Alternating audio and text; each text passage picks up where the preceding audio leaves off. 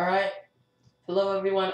I found out that there's not a lot of videos on this, so I found my own sport on Reddit. So I am also gonna walk you through this very quickly as fast as I can.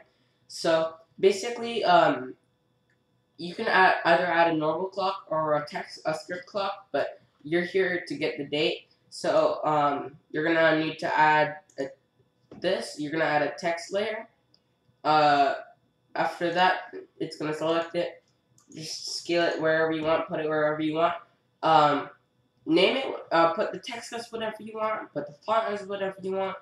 Make it so that you can actually read it.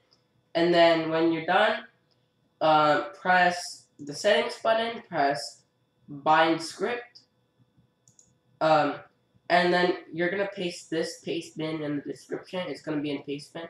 Make sure you copy it fully. But there is going to be one tiny little notch at the bottom that there's literally nothing on. Don't copy that part, but you can copy it if you want. It doesn't apply to the script, but it's still gonna say clock 2. Press run preview. And now you have a clock under. But this is the non-US format, but it still works. So I hope this helped.